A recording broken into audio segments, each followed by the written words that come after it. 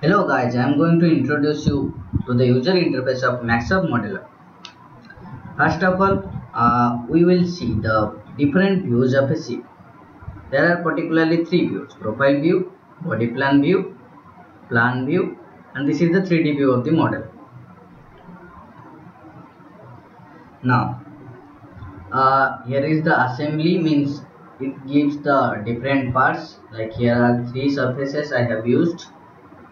You can see.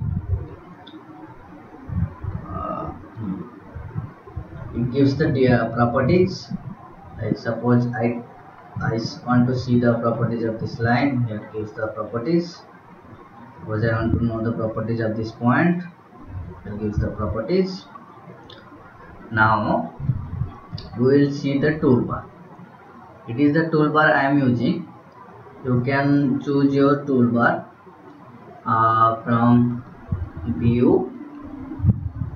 You can see these toolbars. File is used basically to open any new design. This quick start will give you a design that already has been done, like particularly some ships that are already inbuilt.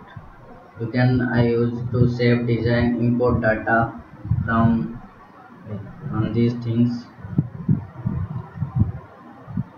and the most important is surfaces. Whenever you are starting from your scratch, you have to use R surfaces and default moves. As you can size your surfaces from this, aligning surfaces, and surface properties, visibility, locking. This you will mostly use, and then data.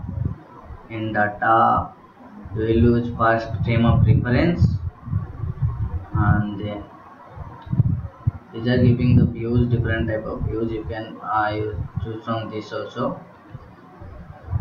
Windows, like these are all windows. Now this thing, I want to light it or unlight it. So that's all. I'm going to give you another video in which there will be the starting of ship designing. Thank you. Thanks for watching.